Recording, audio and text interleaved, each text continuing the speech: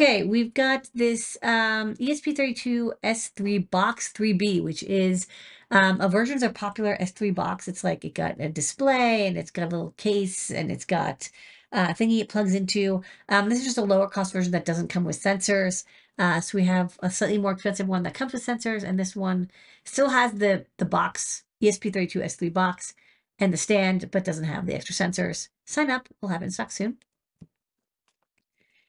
We also have coming soon 2 versions of our ItsyBitsy ESP32.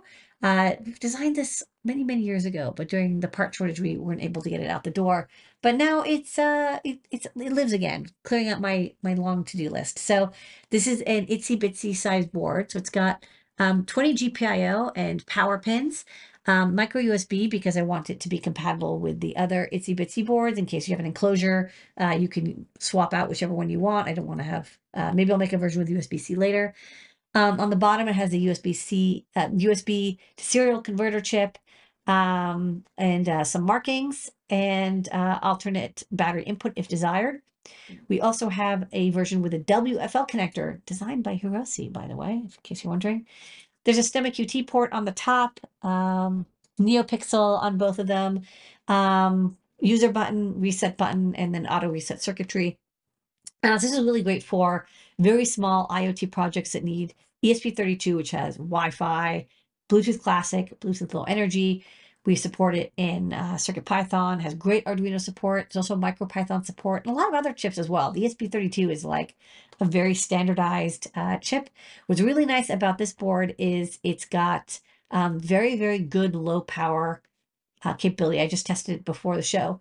10 microamps in deep sleep, which is like incredibly low. It's as low as the ESP32 can get. So by kind of designing this in a nice way, using a good regulator on it, you could definitely use this for very low power IoT projects or any project where you just need more pins than a cutie pie, but you don't need as many as a feather. And there's also one pin that's shifted up to 5 volts, so great for NeoPixel projects. All right. And then this is red. Yeah. And so the bottom is the same, just this one has a WFL connector. Okay, next up. This is not 100 bags, but this product is for 100 bags. We've been using a heat sealer to ship products because they're less likely to accidentally open.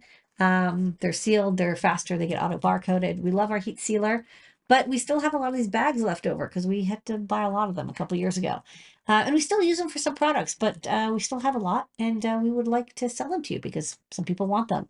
So if you would like 100 of these adorable 2 by 3 inch approximately zip top anti-static bags, you can now pick them up at packs of 100 for a couple bucks a piece. It's a really good deal. Help us clear out our inventory, and you can reuse them as many times as you like. Great for storing little electronic parts. I'll say I store my prototypes in these little bags. Okay, next up. Next up, there's a revision for the Flora NeoPixels sheet. So for a very long time, we were using the WS2811S, which was the first version of the all-in-one NeoPixel LED. And what's cool about that chip is it can handle up to 9-volt DC power, but that chip is pretty much discontinued. So now we've changed up for the SK6812, which is our standard NeoPixel compatible LED. This is the same size, same pinout, same shape, same everything. The only difference is you can no longer use it with voltages above 5.7, 5.5 volts. So sorry if you were happening to power your projects from 6 to 9 volts, you can't do that anymore without a regulator or a buck converter. But in exchange, because I'm no longer using a chip that I have to, LED chip I have to chase after, the price is lower. So I'll drop the price. This is a great deal if you want to have little sewable LEDs. Get them in a sheet, just pop them out and trim them yourself. Okay, and then next up, the start of the show, besides you, lady, our team, our staff, and everybody make the thing go is... Yay, it's the Neo RGB stemma board. This is a board I designed for myself because I was so tired of wiring up analog RGB LED strips with transistors and resistors and power connectors and like whatever. I want to make it really easy to control analog LED strips. That's LED strips that don't have NeoPixels in them. A lot of them use they use 12 volts or even higher, but 12 volts is the most popular. And so now I have a board where you have NeoPixel signal in, like your standard NeoPixel that comes from any microcontroller or even a Raspberry Pi these days. And on the output, you have 3 common anode RGB channels, plus power and ground. You connect to the terminal block, and it acts like a single, very, very bright, very large NeoPixel. You can also use this with anytime you have like an LED array that has PWMable inputs. This will basically do the PWMable control, 8 bits per channel, 24 bits total, and then you just treat it like a NeoPixel. So, again, wonderful if you have analog neon or LED strip or something for some reason you want to, they're definitely for long extensions. They're cheaper than using NeoPixels, and you don't have individual LED control within the strip, but maybe you don't need that. Maybe you want to like do a single color for the entire thing. So I have a demo on overhead. So this is my standard Atmega 328 Metro, Arduino compatible, and I'm powering it from 9-volt here. So this is 9-volt power. I connect the red wire to the stemma board from VN, so it's 9 volts, ground to ground, and then the NeoPixel signal. It thinks it's connected to a single NeoPixel, pin 6. This is a bright power LED telling you that the power is good. You can barely see it because it's only one LED, but there is a little bit of blinking going on the signal red LED over here.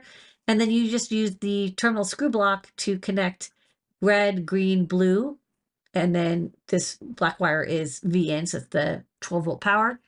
And then this just acts like a NeoPixel. It's doing the NeoPixel swirl. So it's great because this can handle 3 amps per channel up to 16 volts. So if you have like a gigantic star RGB LED, or again, like you have a gigantic plate or analog LED strips, and you don't have to be RGB LED strips. If you have white, like, cool, warm, or natural white, or sometimes there's LED strips that are analog that have color mixing, so you can change from cool to warm to neutral white. You could basically have this act as if it was a NeoPixel, and again, make it a lot easier to control.